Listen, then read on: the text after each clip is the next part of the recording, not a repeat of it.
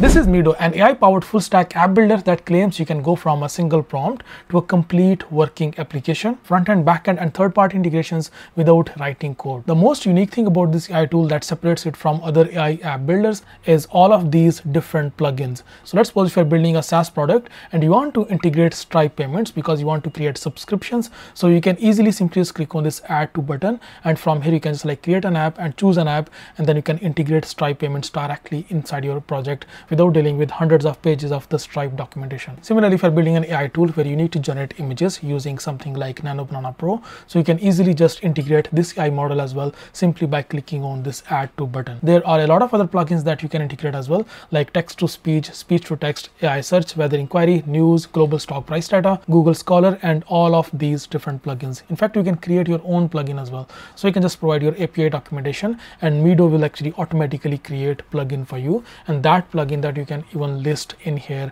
on this plugin marketplace as well. This way, in future, if you'll be looking to integrate that same feature inside your application, you can simply just use that plugin that you just created for the previous project. Another really important feature is the backend services. So whenever you're building any sort of application, the backend is already being built all together whenever you're like building your front end. So you will have a fully functional backend. You won't need to like provide any third-party services. You don't need to use Supabase. You don't need to use Neon or any of those third-party backend platforms. It will create all of the database tables. Let's suppose for this application that I just opened in here, so I have these different tables. One is profiles, the second one is public profiles, and the third one is survey responses. So I needed to conduct a survey. I just created an application using MeDo, and here you can see in this backend all of the survey responses are being stored in here on this table. Similarly, you can easily manage all of your users in here. You don't need to spend any extra money on creating an admin dashboard. All of that will be done automatically right here inside MeDo. Similarly, if you're using any third-party services, like in this case, I'm going to use an open router API key. So for that, you can just easily provide your API key in here, and then you can use open router and access all of different models from open router in here directly inside MeDo. There is this another amazing feature which is called data analysis. If you just click on that, and here you will get all of the analytics related to your application. Let's suppose if you're going to have subscriptions as well, so you can find all of that data here, right here inside this data analysis tab. What surprised me wasn't just the speed, but the completeness. The app actually runs. It's not a mockup. There is a real data flow, real logic, and real interactions. So let's just quickly dive deep and let's just start creating something real useful using MeDo. Okay, so to start using MeDo, just go to medo.dev, medo.dev, or just click on the link in description. And after that, you can explore a lot of different projects in here. You can see someone just like created this Amazon clone, but just for the Christmas gifts.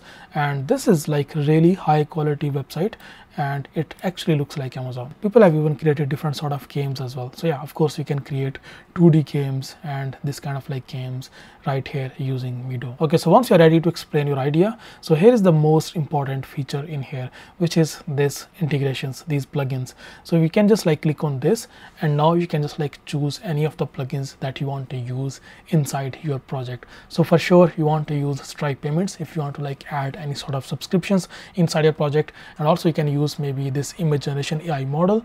So I can simply just click on this as well, and let me just choose another AI model which will be just like simple text generation. So I can maybe like choose this large language model. I don't know, it has not specified which one it will be, but I can just like add this one in here. I think this one will have the multi-model capabilities. You can easily choose among all of these different plugins. And once everything is ready, I can just start giving my prompt. So I can just give a prompt. So I've just created this simple prompt, which is I want to develop an AI YouTube thumbnail generator app. For the interface and core functionalities, please see the attached screenshot. So this is the screenshot that I have attached, and this is another application which is an AI thumbnail generator, and this is the interface. So I have just like provided it as a reference, and now I can just maybe click on this prompt optimization button, or I can directly just click on this send button to start generating this application directly right now. But let me just click on this prompt optimization button. So there you go, you can see it has just created a very detailed prompt, and I can now just click on enter button, and now it will just start creating our application. And you can see it has already started working on it, and I think right now it is creating a detailed plan. And there you go, it has just created this requirements.md file. I can just download this, or maybe I can just like maybe click on this and preview it properly just like this. So this is a detailed requirements.md file that it is going to follow throughout the development of this project. And once everything is ready, I can simply just click on this generate app button. Let me just click on that, and now the app generation will start. So usually it takes like 3 to 4 minutes. Let's just see how long it is going to take for this project, because this is a very detailed project with so many modules in it, with like proper complete Stripe payments module with all of the required large language models already integrated inside the project. So it is definitely going to take some time, but right now you can see it has already started writing code and already started setting up the project directory. You can see the project directory inside this code section. You can simply just click on in here in this code, and here you can find the project directory. So let's just wait for it to finish the development, and as soon as it will be done, then I'll just resume this video. Okay, so it took some time, around I think 4 to 5 minutes, and finally it has just presented these results in here. But the main thing is, if you just like go through all of the steps that it has already completed, it has integrated the authentication system that you can see in here, login. We'll test that in a minute. It also has integrated all of the pricing and payments section as well, so you can see that as well. We'll test that in a minute too. And also it has created the complete thumbnail generation functionality as well.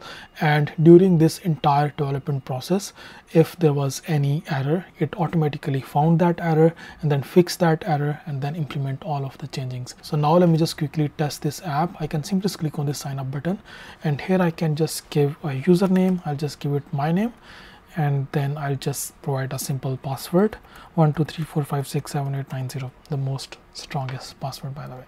I then click on this sign up account, and the sign up is failed. Database error updating user. Okay, so we have got an error. So I'm just going to give it this prompt. When I try to sign up, it shows the database error. So this is the simple prompt that I'm going to give. Please find the issue and fix it. Also, I can just take a screenshot of this error as well. I can just copy it and then paste that in here and press enter. And let's just wait for it to fix this error. Okay, so apparently it has just fixed this database error. The problem was caused by duplicate trigger, both insert and update, attempting to create profile records. So it has apparently fixed this error. Let's just quickly try to create a thumbnail. So I'll just give it a prompt. So this is the simple prompt that I'm going to give. A thumbnail about a vlog. The vlog title is A Day in London, and that's it. I can simply just click on enhance with AI as well, or I can even upload my own face as well. But let's just go with generate thumbnail, and let's just see what it does. In fact, if I just click on this enhance with AI, so it is now going to enhance this with AI, and there you go, the prompt is enhanced. That means the large language model that it has just integrated is working. AI integration has been working already. We did not provide any API key or anything. It has automatically integrated everything in here. Okay, so there you go. Okay, so I just provided this prompt, clicked on this generate thumbnail button, and now it has already started generating this thumbnail. You can see I am already logged in. I'll show you that in a minute on database as well, that how all of the data is being stored in different tables. And I was assigned 3 credits only because I have this free plan, and because I have already clicked on generate button, so it has already detected 1 credit. So that means the credit system by default is working fine. So that's amazing as well. Okay, perfect. The thumbnail is generated and it looks amazing. Now let me just quickly show you what's going on backend. So if you just go to this backend services section in here, and here you can find all of the tables that it has created based on our requirements. The first table is face photos. If you uploaded any of your photo as a user, so it will just save that in this table. I did not, so it did not save any of that. And then there is this order table to manage all of the payments and all of the orders, and also this profiles table where you can find there is only one user right now, which is me, and because I was the first user, so it has made me admin as well. And right now I am on this free subscription, and you can see I have only 2 credits left because I already consumed 1 credit. And then there is this table where it stores all of the generated thumbnails. Okay, one more thing that you need to do, you need to simply just click on this configure Stripe button. It has already provided it here, and you need to like provide your Stripe secret key.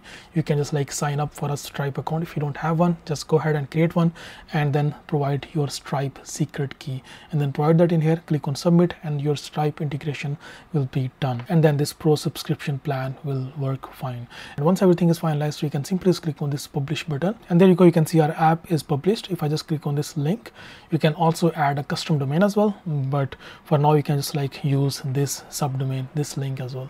So now your project is live. You can just click on login, and also you can just like provide your username. My username was Zan, password was this simple password, and press enter, and now it will just log me in, and that's perfect. Overall, MeDo feels like one of the more practical AI app builders that I have used recently. I'm not trying to impress you with flashy demos. If your goal is to turn ideas into usable apps, concepts, or build small SaaS products without writing code, so this is definitely worth exploring. If you have any further questions, just leave your comments in the comment section, and I see you next video. Bye bye.